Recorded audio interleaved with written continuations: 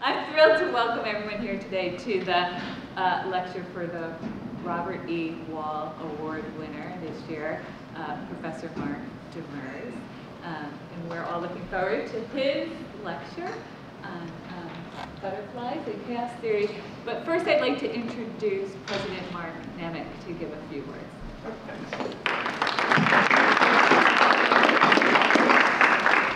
And I just wanted to not take too much time, but offer first my congratulations, and second, my thanks to all of you for coming out, because I think one of the things that is always so hard as one who has done research is the question of, well, is anyone going to listen? Is anyone going to read? And so I think the affirmation here for us as a learning community, because I think what is so exciting about this award are two things.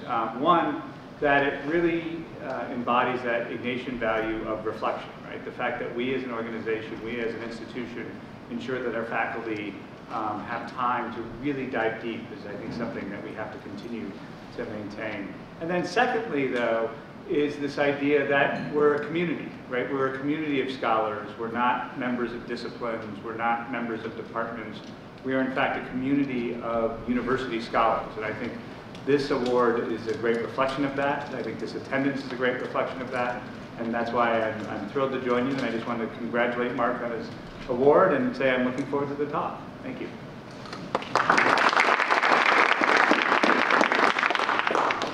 It's now my pleasure to introduce Professor Mark Demers. Mark earned a BA in Mathematics and English Literature at Amherst College. After teaching math and English in Chuuk, Micronesia for 3 years as part of a Jesuit volunteer program, he returned to higher education and earned his PhD in mathematics from the Current Institute at New York University. He spent 3 years as a visiting professor at the Georgia Institute of Technology before joining the faculty here at Fairfield University in 2006. Since 2008, he has obtained three-year research grants. That's 9 years for those doing that, from the National Science Foundation, and used the funding from the NSF for his current research collaboration. Dr. Demers' field of research is dynamical systems and ergodic theory. In particular, he's interested in studying the statistical properties of discrete and continuous time dynamical systems with some chaotic behavior. He's going to tell us all what happened. Dr. Demers' project, Chasing Butterflies, Chaos Theory, and Lorenz Attractor, focuses on establishing an analytic framework in which to study the long-term behavior of some chaotic dynamical systems. The information from this analysis is central to proving exponential decay of correlations for certain important models, such as the Lorenz Attractor and mathematical billiards. Dr. Demers worked intensely with Professor Liverni at the University of Rome in Italy and Professor Valadi at the University of Paris, France, to complete this ambitious project examining long-standing and important problems in mathematical analysis. Thank you. So,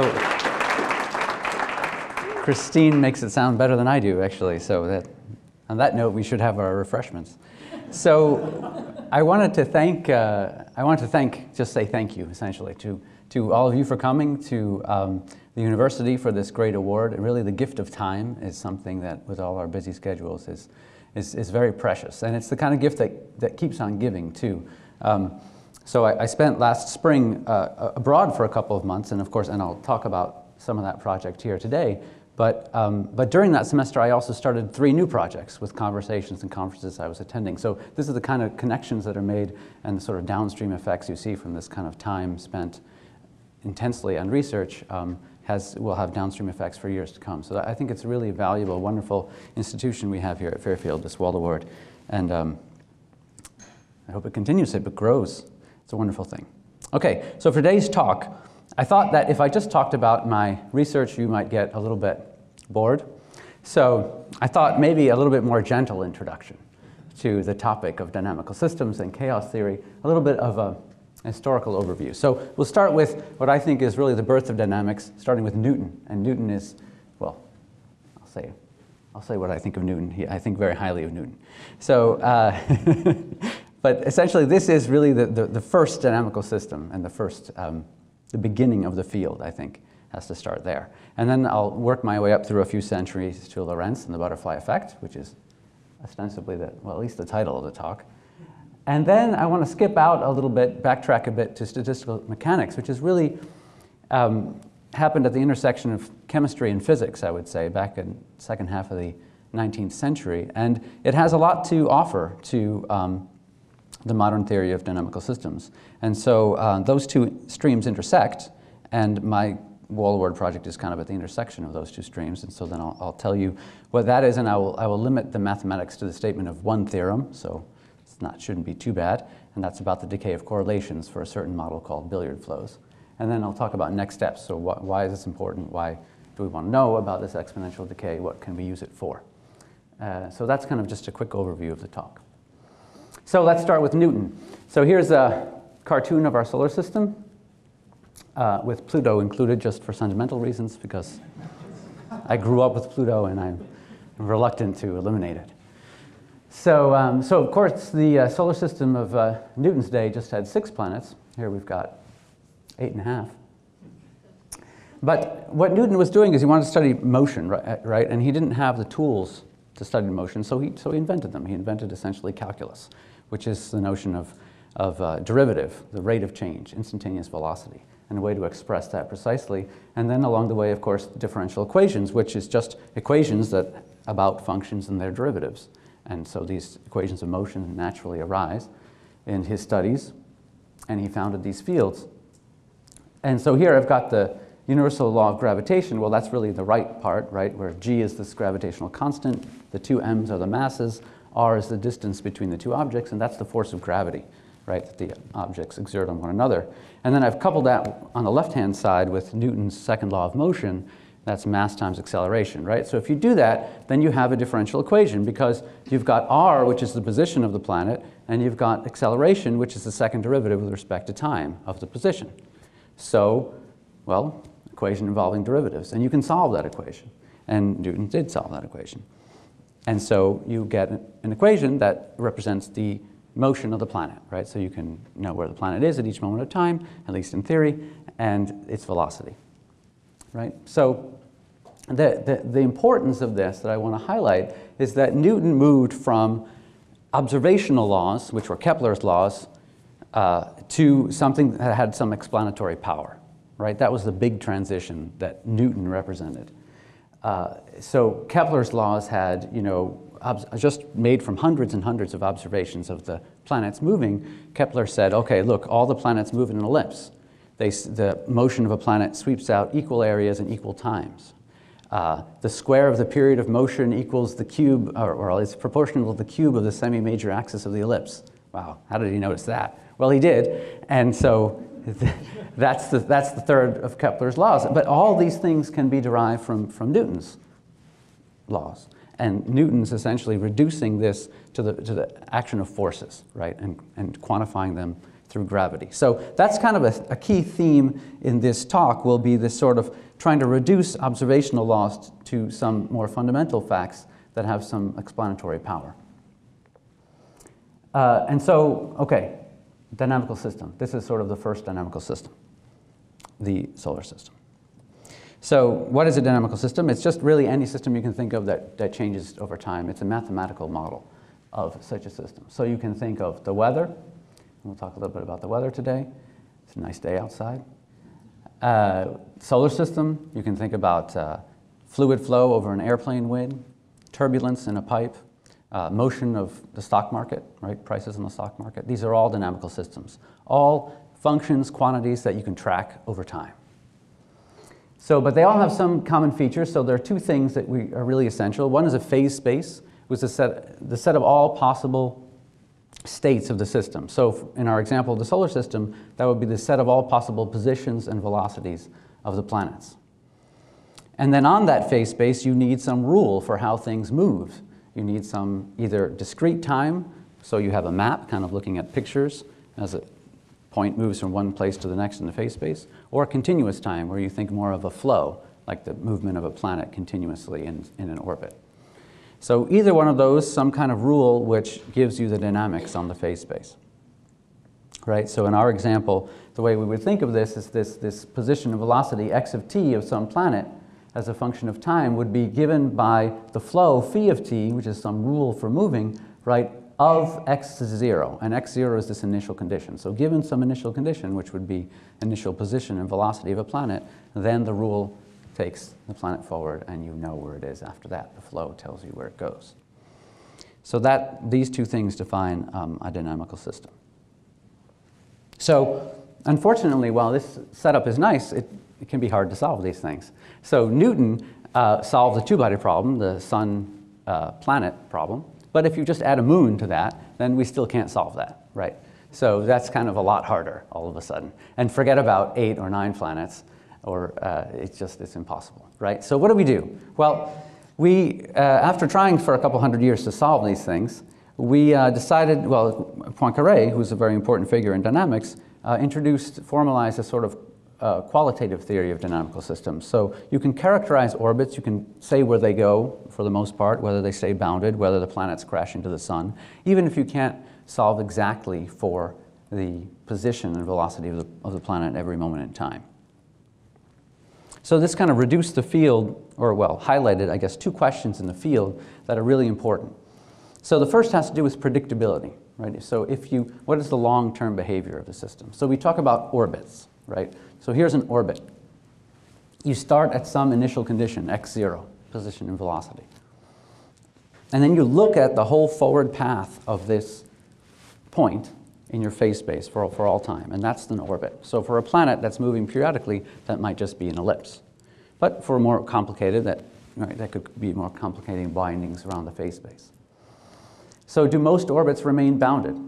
Do they accumulate in one region of the phase space? Do they spread out? In the system, what we call mixing, if things spread out evenly. So that has to do with predictability. And the other question is stability. So if we change our initial condition at x0, or maybe if we change the rule of the system a little bit, do we notice huge changes in the observed orbits, right? If we start from a slightly different place, do we end up in a very different place? So those are two questions. They're related. They're not, obviously there's influence from one question to the other. If you have instability, then obviously predictability becomes very difficult. But those are two of the important questions in the field. So now let's fast forward a bit to 1961, right? And now computers start to become available. And a meteorologist at MIT, who was actually trained, he almost got a PhD in mathematics. But then World War II happened. He was studying at Harvard math, and then a PhD, and then World War II happened, and he switched. He got assigned in the Air Force to be a meteorologist. And then after the war, he decided he liked it so much that he stuck with meteorology. And he went to work at MIT. And he was playing around with some nonlinear models of the atmosphere because he thought the linear prediction models at the time were not so good, missed some important features. And he started working on this very simple model of just a two-dimensional atmospheric convection cell. So you just think of some cell, just a slice of space, just a two-dimensional slice of space, and below the cell is being heated and above cooled, as it would be in the atmosphere. So this is going to drive, right, convection cell. That's what he's trying to model. And so he had some manipulations, started with some PDEs, reduced to a system of ordinary differential equations you see here. And the three x, y, z here represent x is the rate of convection, y is proportional to the temperature difference in the horizontal scale, and z the temperature difference in the vertical scale. And you can just see from this diagram, here's some orbits plotted from this system. You can kind of see the convection cell, the kind of up and down motion, right? So that's kind of nice. And now this is just the YZ phase space. I'm eliminating x, but you can see it. So he's running these models. Computers are not that efficient yet. To save some time, he uses some data that he had made in a previous run. He feeds it in halfway through, and he sees that the end result is vastly different than the first run. And he says, well, the first assumption is, well, the machine is just acting up again, right? These unreliable things. So he looks at it more carefully. He starts comparing the runs step by step, going through the run to see where is the error happening. And he realizes, no, it's not machine error. These two, so the digits were just slightly different, right? The halfway through the printout that he used for the halfway through the previous run only had 3 decimal places recorded. But internally in the machine had been keeping track of 6 the whole time. And so the difference between letting the machine run on its own from the halfway point to the end, or inputting the values manually and then letting it run, were those just decimal places 4, 5, and 6, right? And so they started with little differences, and then they just diverged. The differences got bigger and bigger until at the end of the day, the results were completely unrecognizable. So he got kind of excited about this, and he thought, wow, this is really something great. And he published this in the meteorology journal, and so no one noticed for about 10 years. It just didn't go anywhere. But he did formulate it, right? So the butterfly effect right here. So now I've just rotated the picture of those same orbits now in the XZ phase plane, and now you can see why it has this little butterfly shape, this chaotic attractor, right? And so the butterfly effect is this idea that small changes in initial conditions can lead to very different effects downstream. So the flap of a butterfly's wings in, pick your favorite place, Texas creates a tornado in wherever, China, India, Kansas. Take your pick, right? It doesn't matter. The point is that it's tiny, tiny changes can create large effects. So this basic idea in dynamics had been around for a while, since the Poincaré, remember, who was studying the qualitative ideas of dynamical systems. Poincaré actually showed that in the solar system, you could have orbits of planets that were non-periodic and remain bounded, so that you could have some very complex orbits in that setup. But the thing is that people thought it had to do with large systems, lots of degrees of freedom, lots of different kind of bifurcations you can get as you change parameters in a system. And so Lorenz showed that no, actually it could occur in a very simple 3D model, nothing fancy, fixed set of parameters, and you're going to get this kind of very sensitive behavior under initial conditions. And for him, this sentence down below, this is a quote from one of his papers, and it was very important because so that says, an approximate knowledge of initial conditions does not yield an approximate solution. For a meteorologist, that's all you ever get, or approximate knowledge of initial conditions. So for him, it was essentially saying that none of his prediction models would ever be much use beyond about 4 or 5 days. So this propagating very quickly, he was able to quantify these errors, and he saw that the rounding errors essentially grew to dominate the solutions within about 5 days' time. So that sort of put a limit on what he thought whether predictions could achieve. So this led to chaos theory. It took about 10 years. It took about 10 years to sink into the mathematical community, and actually he had not sent a title to a talk, and someone made up a title for him with the word butterfly effect in it, or butterfly flapping its wings, and this actually drove a little bit the attendance and interest, and suddenly people started noticing. So it helps to have a catchy title every once in a while. So I'm skipping the work of a lot of great people here. I mean, in the late 60s, Smale was also working, and he's a mathematician working from a very geometric point of view. Mandelbrot, who is here at Yale, close by, right? He's working in fractal geometry. He's discovering fractals and fractal dimensions. So, and these are all related to this sort of chaos theory. And so it's a whole branch of mathematics that's born then in the 70s. And but it's more of a philosophy, right? It has still to this day, we don't agree on a definition for mathematics, for chaos theory, because it just appears in too many different situations, right? And so if you try to put a definition on it, if you try to put it in a box, then you have some other example out here you want to include that really has kind of the same features. And so we don't. So we have no definition for chaos. It's just an idea to organize a certain set of thoughts, a certain point of view. But certainly, anytime we talk about a chaotic dynamical system, it will have some complexity, some very, very great complexity in the dynamics. And sensitive dependence on initial conditions is always one of the criteria, right? Also, a dense structure of periodic and non-periodic orbits. And this has to do with sort of mixing order and disorder. I mean, there's actually a lot of order to a chaotic system. And more on that on the next slide. And then hyperbolicity. So this is something that we'll see in models, other models I'll talk about today. Hyperbolicity means that there are some directions in the phase space where you see a lot of expansion and a lot of contraction. So you start two initial conditions very close together, and if they're aligned in a certain way, you'll see they fly apart really fast.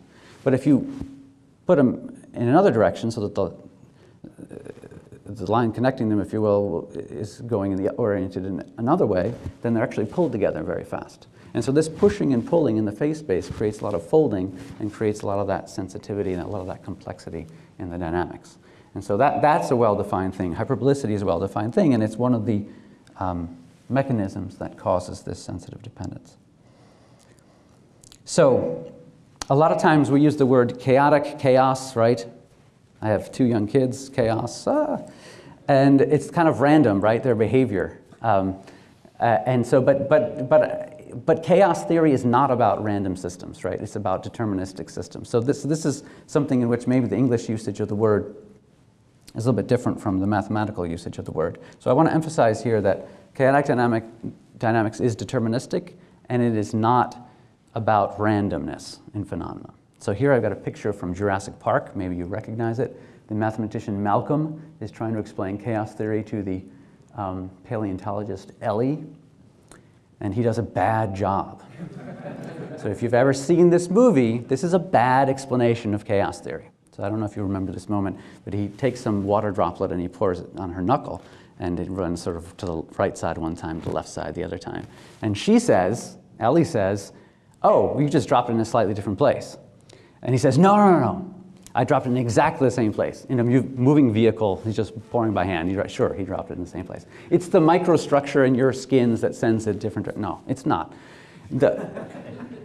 She had the right explanation. He dropped it in 2 different places, and that's the whole point of sensitive dependence on initial conditions. There were 2 different initial conditions. It's a deterministic system, so if he had dropped it in the same place twice, with the same initial condition, you get the same outcome, right? The whole point of chaos theory in a deterministic system is not randomness, it is sensitive dependence on initial conditions. So the paleontologist is correct in this movie, if you ever see it.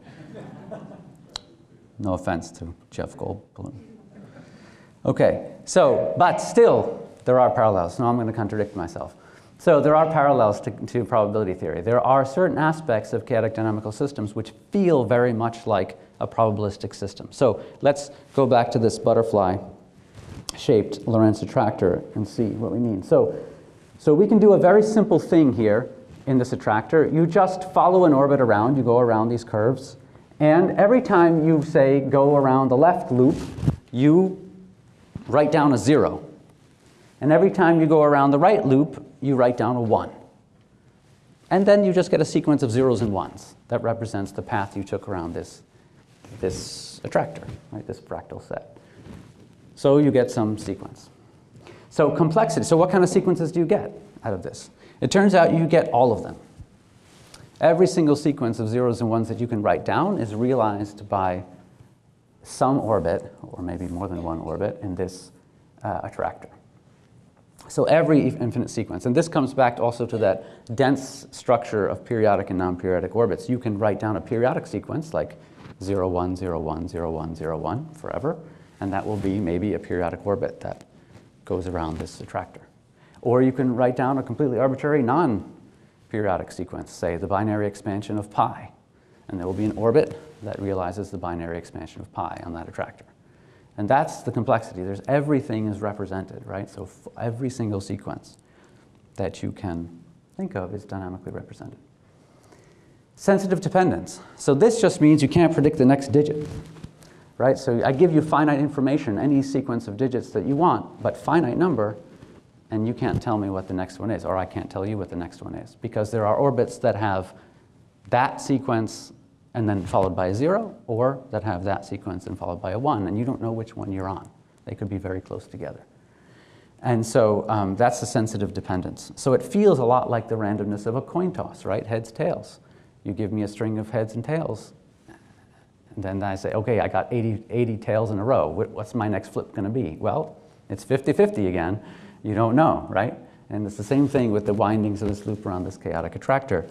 You just don't know. The sensitive dependence is so great that you could get either result, even though the system is deterministic.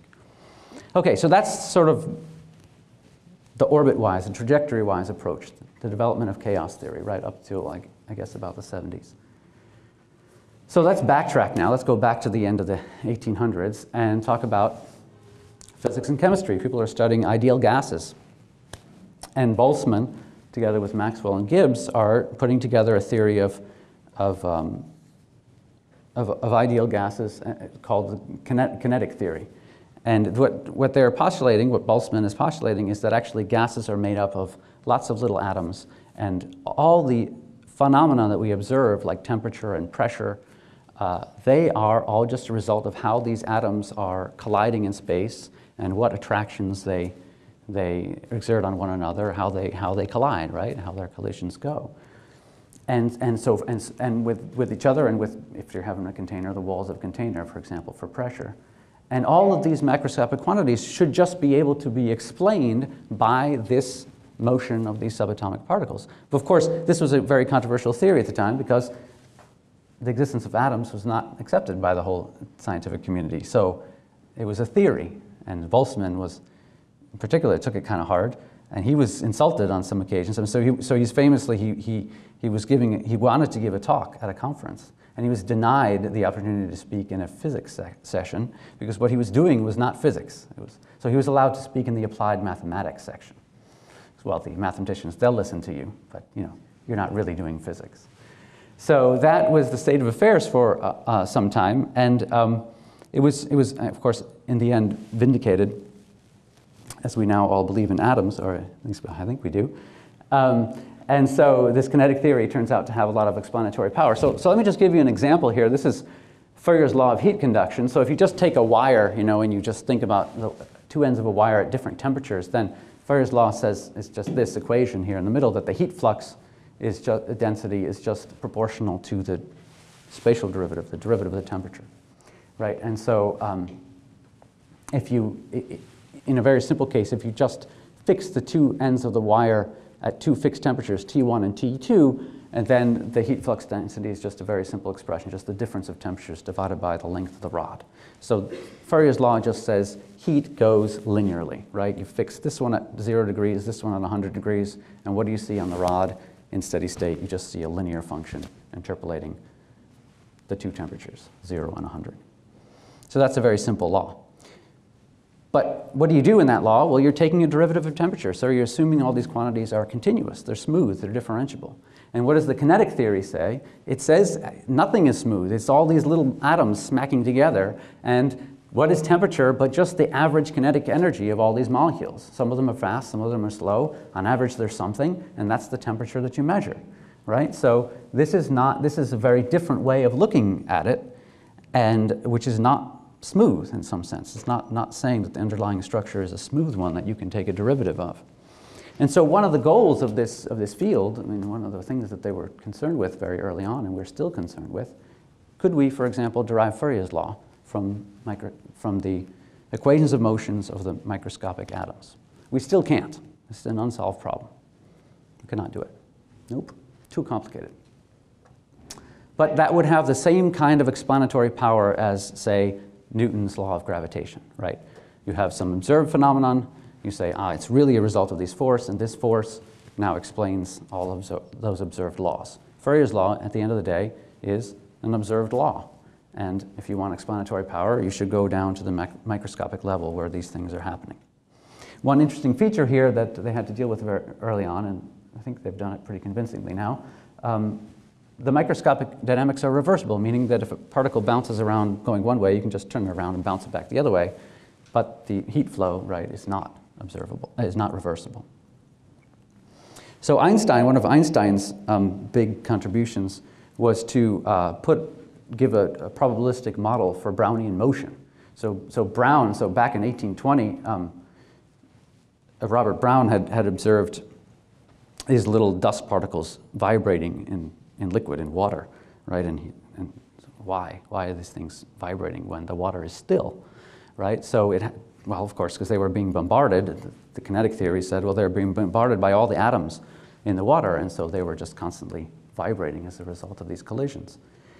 And so Einstein came up with a probabilistic model of this with Brownian motion, which actually has very wide applicability. He not only solved the heat equation derived the heat equation using this probabilistic model, but it's been applied to tons of things when you have randomness, stochastic processes. So financial mathematics is a field that is founded essentially on stochastic calculus, which is all about Brownian motion. So you have applications to things that you might not even think of at first. Turns out to be really useful. But if you assume that the underlying dynamics are deterministic, then we do not have a derivation of Fourier's law. And it would be nice to have one. So along these lines, Sinai, who's another mathematician working in the 60s, it's about the same time as Lorenz is discovering chaos theory, or proposing this butterfly effect. But Sinai is in Moscow, right? So he's part of the Moscow School of Dynamics, and there's not much contact at that time between the Russian school of mathematicians and the mathematicians in the US. So they're actually kind of working on parallel tracks without really talking to each other. And they didn't until the 70s, until they both realized they were working on chaos theory independently. But so here's a mathematical model. It's a deterministic one that Sinai proposed. So it's just a billiard. It's just this kind of thing that you would see in some, geometric optics course. It's just a point particle that bounces around something, some table here with fixed obstacles, like if you're playing pinball with a ball that's just a point, and it goes bouncing around, right? So the obstacles are fixed, and when the ball moves in straight lines until it hits one of the obstacles, and then it collides, it reflects the law of, the reflection is elastic, so it's the law of reflection. The angle of incidence equals the angle of reflection. And so this is a continuous time flow. You can turn it into a discrete time map by just saying, look, nothing happens between collisions. Why don't we just record the position when the ball hits the obstacle and the angle, say, there with the normal vector to the boundary. And then you just record position and angle at a sequence of collisions, and you have what we call a discrete time map, a billiard map. So you've taken kind of the continuous time out of the problem. So these are two related dynamical systems, one continuous time, one discrete. So Sinai proved that this models, the billiards, if the boundaries of these obstacles are convex, he proved that they were hyperbolic, and so actually they exhibited chaotic dynamics. And the hyperbolicity, the expansion of the phase space, you can see here in this figure, these diverging wavefronts, right? So they start out a bunch of wavefronts really parallel to each other. They hit that first scatterer. Because of the convexity of the boundary, their difference in angles is increased. They hit the second one, increased again, and so that wavefront will spread, right? And as it goes, it spreads more and more, and that's the mechanism that drives the hyperbolicity and the chaotic dynamics of the system. And he proved that these things are mixing, and I'll say a little bit more about mixing on the next slide, but wasn't able to quantify the rate of mixing. So how fast do these things mix?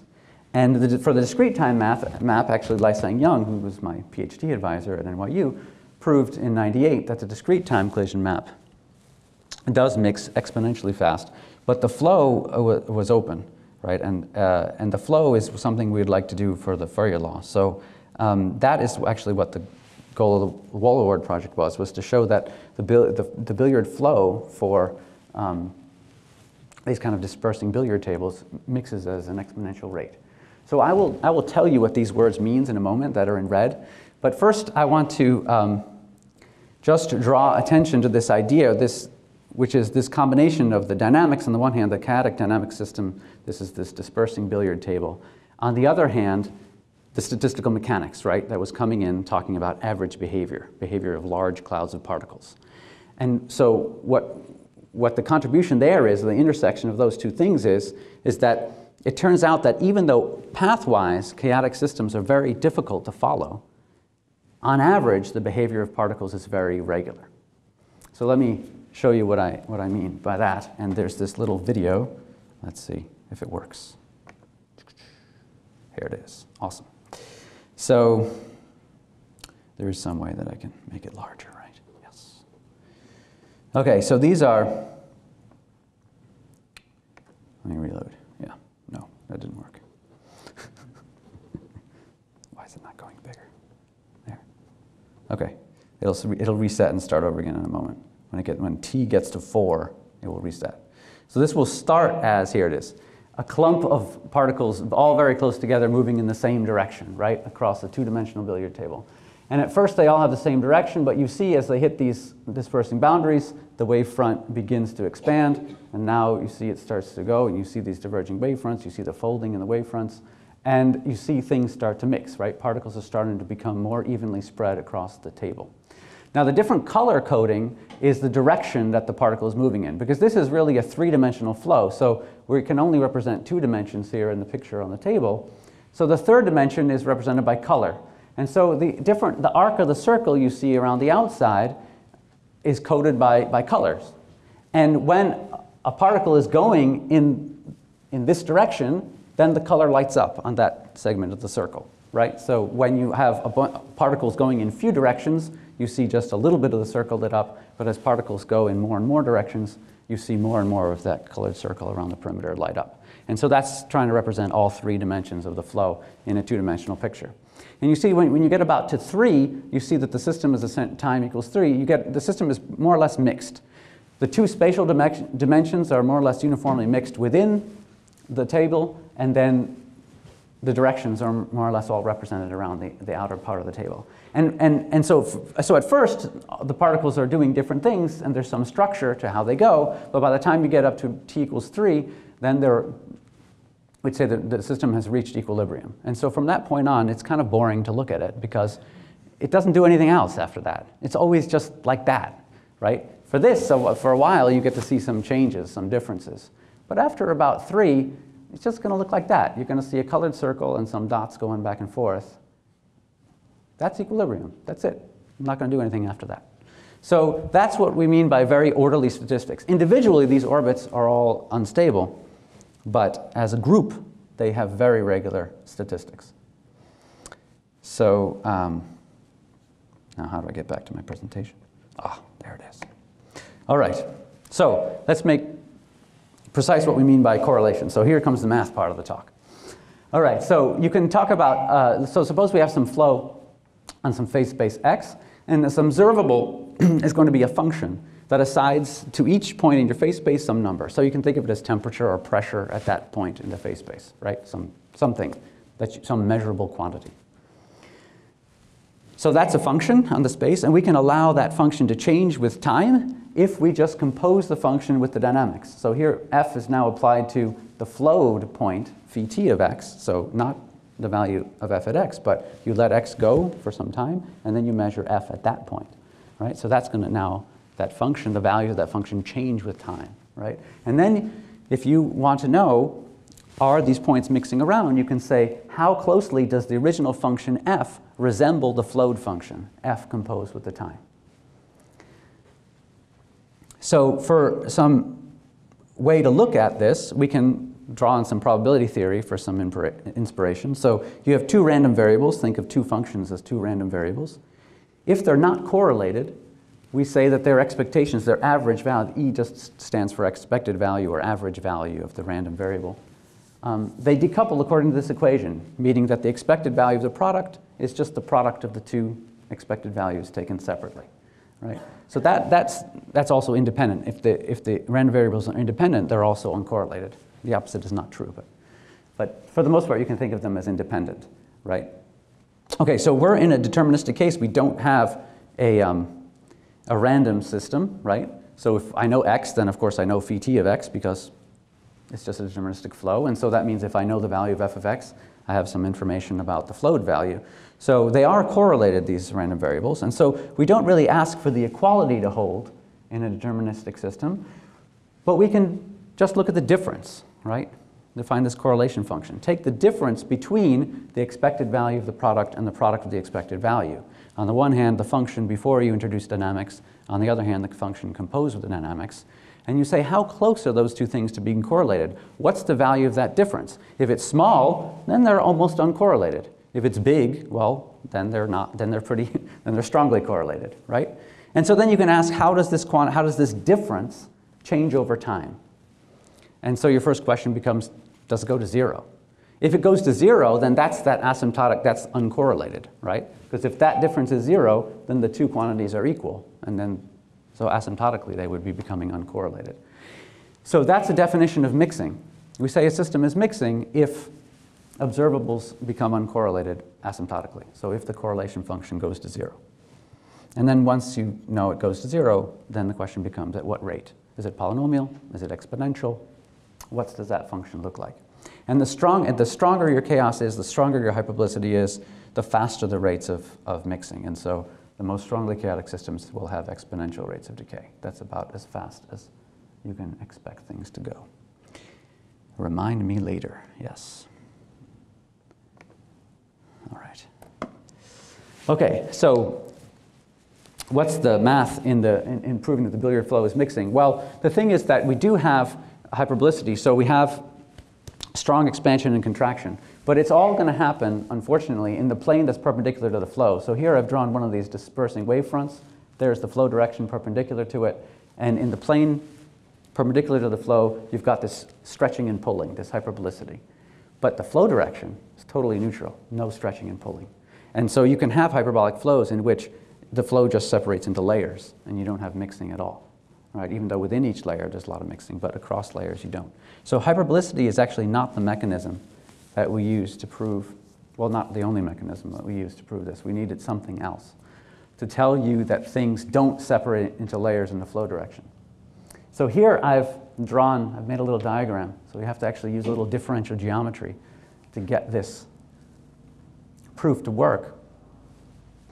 And you've got, here's essentially the plane perpendicular to the flow. The flow here is T going into the board or into the screen.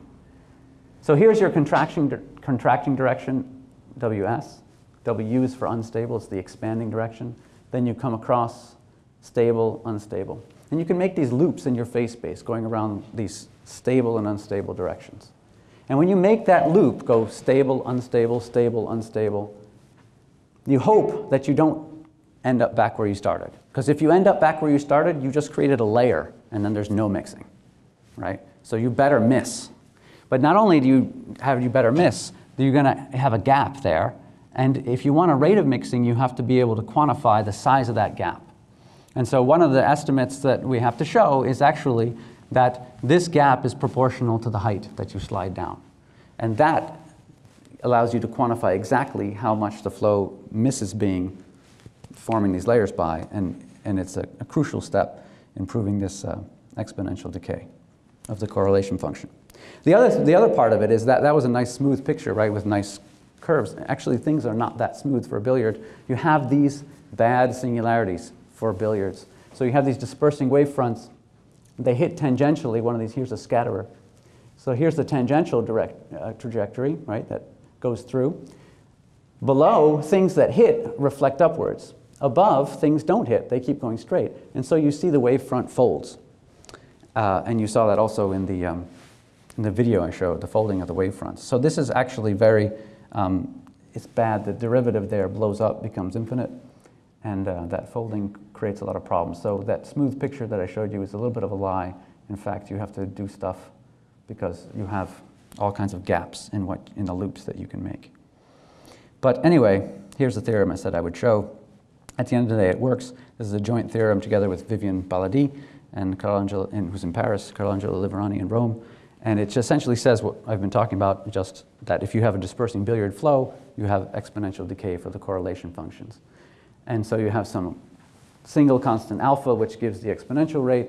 The constant c in front, for those mathematicians in the audience, just depends on the C1 norms of the function. So if you stay in some C1 ball, then the decay is uniform. And okay, great. So you got the result, exponential decay. Now, why did you work so hard? The paper is something like 140 pages long. So why? That's the first question, right? Maybe I should have asked that before I started. So, well, let's go back to this model for heat conduction, right? So here's one model. So you have some kind of tube, which you can think of being connected to some heat bath at both ends or something. And inside, particles bounce back and forth, right, off of fixed obstacles. And you can think of the different colors as maybe different speeds or different energy levels, right? And they go bouncing around elastically. And you'd like to show somehow that the energy profile in a tube like this is linear. So in other words, obeys Fourier law. So can we, in a model like this, derive Fourier's law? That would be nice. Yep. And if we're going to do this with some chain of cells, and you notice that this is just some pattern of scatterers that's repeated over and over again, then really maybe we should understand the dynamics of a single cell first before we try to understand many of them strung together. So here's a picture of a single cell. It's open at both ends. So this is an example of what we call an open dynamical system. Mass and energy is allowed to escape. It's not conservative, right? So what kind of equilibria are possible in this kind of system? Of course, Long-term equilibrium, everything will just escape, so that's going to be a pretty boring situation. But what you do is, since you're thinking on the view of, from the point of view of these statistical properties, you're thinking about probability distributions flowing forward on your space. And you can look at conditional probabilities and condition on not having escaped yet. Where do particles go before they escape?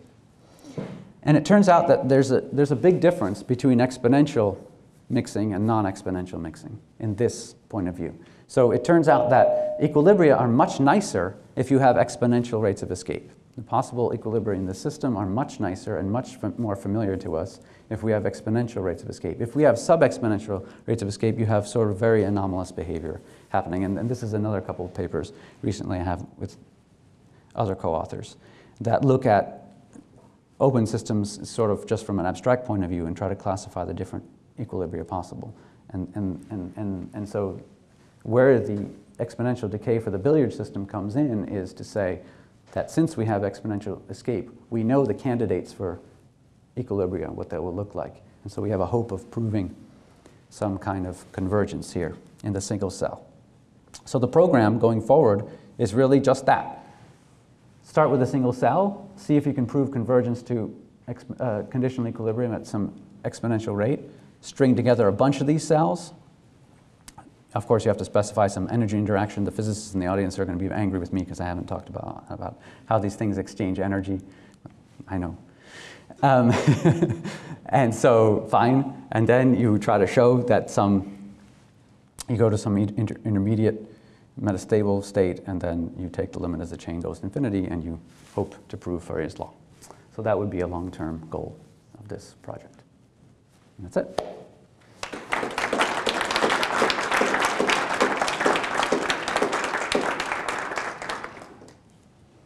Questions?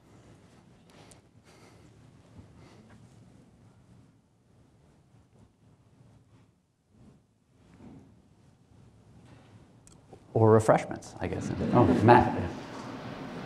Sometimes it's hard to know whether the infinite length system is the easier one or the finite dimensional, like the 1 unit cell Yeah. is the easier one. Why did you pick the 1 unit cell? It seems like everything's going to escape right away and will be done. Well, I mean, that is maybe just too simple a cartoon. You could think of the one cell as having a little bit more geometry, or a little bit smaller holes on the side, so things didn't escape right away. But since you condition on not escaping, you sort of divide by the remaining mass at each time step. You could ask for, you will converge actually to a probability density, which will tell you the asymptotic distribution of mass or energy, whatever you're keeping track of, before it exits the system. So I agree that here it might not look that interesting because the holes are so massive, but it does look more interesting in general if the holes are smaller compared to the size of the cell.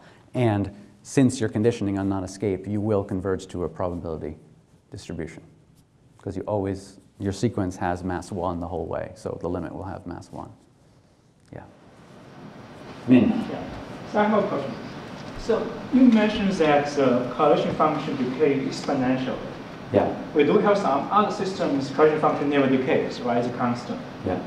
Other than these two classes, do we have a case the correlation function will decay like polynomially? Yes. Is it possible? Yes. See, I'm an optimist, so I brought with me today a whiteboard marker in case there was a whiteboard. There is not a whiteboard.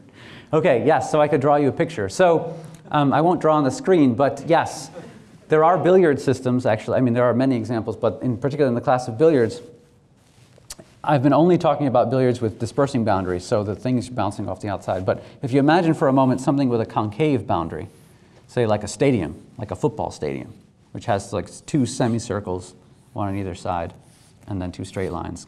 And you have things bouncing around to the inside of those, focusing boundaries. Then you have a mixing system that has polynomial rates of decay, of correlation. Yeah. So almost any time you put a focusing boundary, you will have polynomial rates. Yeah. Are you accounting for the particles' possibility to bounce off each other, or just some sort of stationary object? So, in these mathematical billiards, the particles only collide with the boundaries. I know that I draw points that look like they can hit each other. But actually, the situation is much worse if you ask for hardball disks to actually hit each other. That's totally unsolvable mathematically. Yeah, we don't even forget about it. So recently, a very big paper came out about 3 years ago, about 2014, and it proved ergodicity for the hardball, the bouncing hardballs, assuming that all the disks have the same mass. So so ergodicity is a little bit less than mixing, right? It just means that a typical trajectories visit the whole phase space, but it doesn't mean that everything distributes equally like you saw in that video. So we're much further behind on the program for what we call that hardballs or colliding disks. The billiards, because the point particles can't interact with one another, then we can actually solve that analytically. And so we're in a state, I mean, that's just where we are, unfortunately, yeah. So then, of course, the physicists would say, like, well, okay, but if your point particles can't hit each other, how do they exchange energy? So then there's all kinds of models proposed, like, you know, make the disk in the middle spin, or, you know, anyway, they exchange energy through the boundaries then. That's how they do it, through their collisions with the boundaries. Yeah, this stuff is all in its infancy. I'm sure a couple hundred years from now, they will look back and be like, those guys they had no clue. Now look at all that we can prove. Steve? Yeah.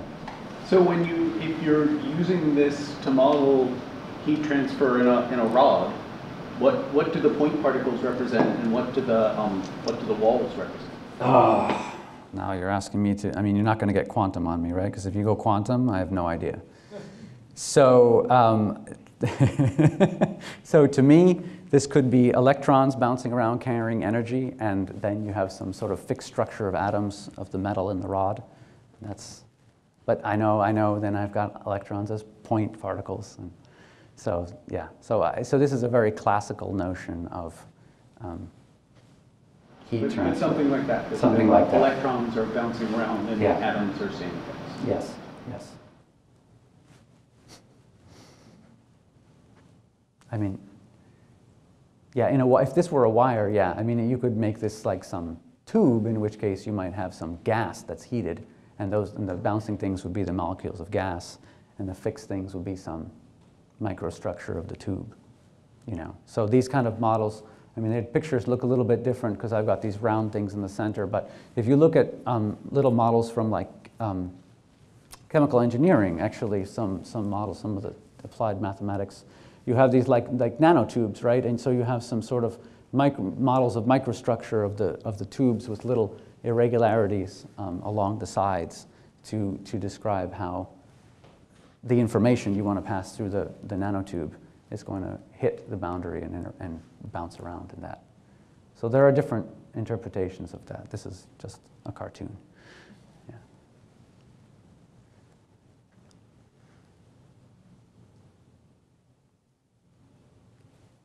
Yeah, Dennis. I was curious,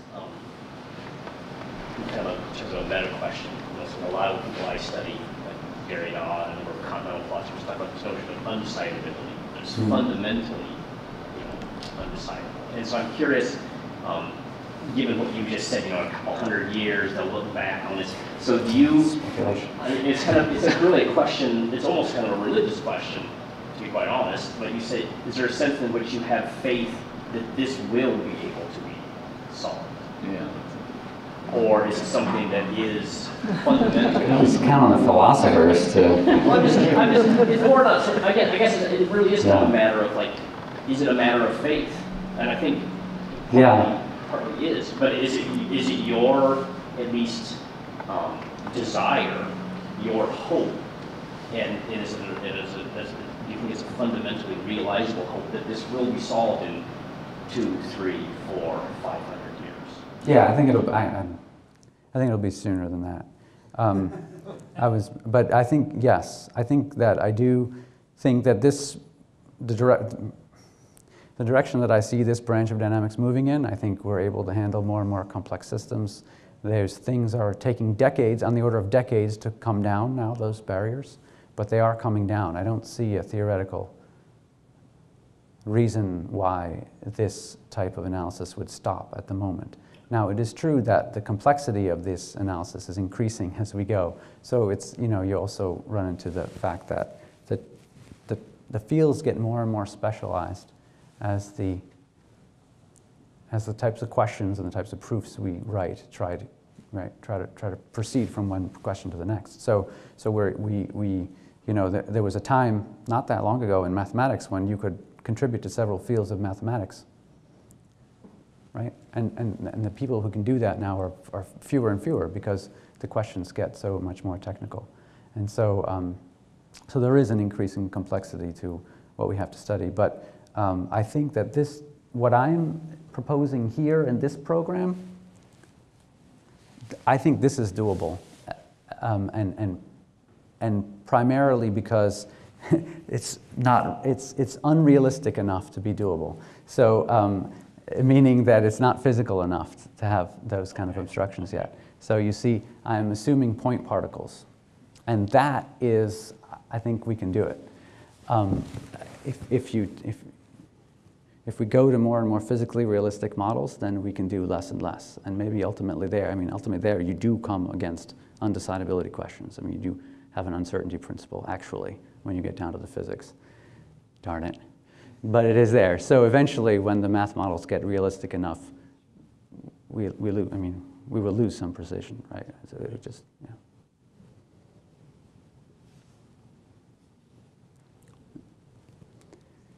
Okay, maybe it's time for refreshments now. Thank you again.